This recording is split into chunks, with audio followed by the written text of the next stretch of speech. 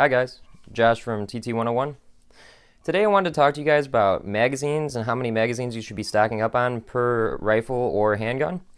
So going forward, as you see, I have 10 PMags on my table here, and they are still in their packaging. I have them in the packaging. If you watched my my AR-15 magazine video, in that video I talk about how I bought these as strictly just an investment. I don't plan on actually taking those out of the wrappers. I want to maybe potentially sell them someday. There's guys that knock guys on YouTube for stocking up on items that are related to guns to eventually sell them for profit, but that's just the way the world works, guys. I mean, lower receivers, stuff like that, that's all an investment. And I always also talk about, especially the lower receivers, in my guns to buy before a gun ban video, which has actually taken off quite well. That video right now has a little over 9,000 views, so I'm pretty happy about that.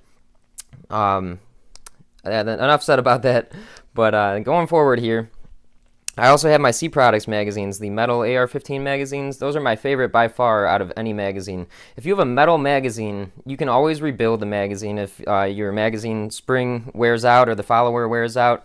As long as you have a good solid shell, you can always rebuild it and reuse it.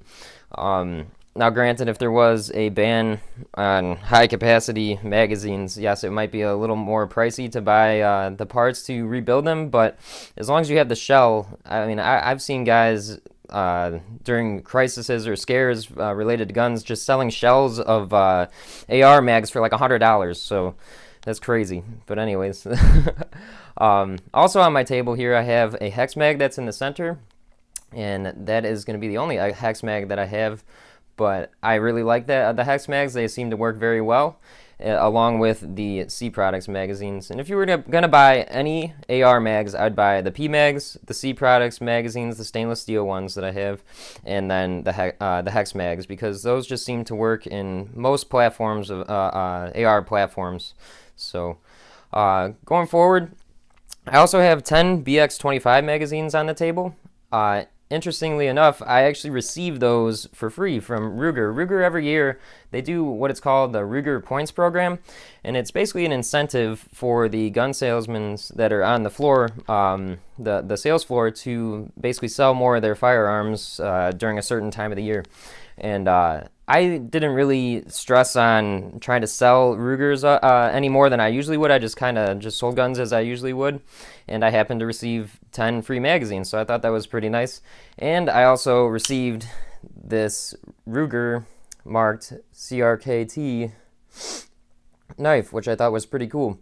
I looked up the MSRP on this knife here, and it was actually, I think, $89 or $90, so I thought that was pretty nice of them to send me that. And yeah. And then I have also my Glock magazines. I have 4 of the 33 round G18 Glock 17 magazines, and then I also have 6 of the standard 17 round magazines. So that comes out to 10, and I have 10, at least 10, as far as the AR mags go. I have 20 of those, well, 22. I don't have another P mag that I have at work on the table here, but yeah. And where I'm pulling most of this information from, as far as how many magazines you should have per gun, especially related to AR mags.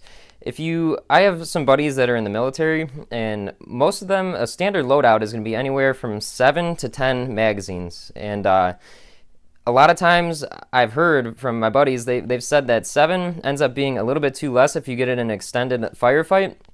So most of them actually carry 10 magazines. That's quite a bit of ammunition. And yes, that'll weigh you down, but I guess in their eyes it just is better in the long run if you ever were in a really tight spot and you needed some more ammo. So that's where I'm pulling this 10 magazines per gun from. And yeah. So I hope you guys enjoyed this video. There's been a lot of videos regarding this on YouTube, but I figured I'd just tell you guys my opinion on this.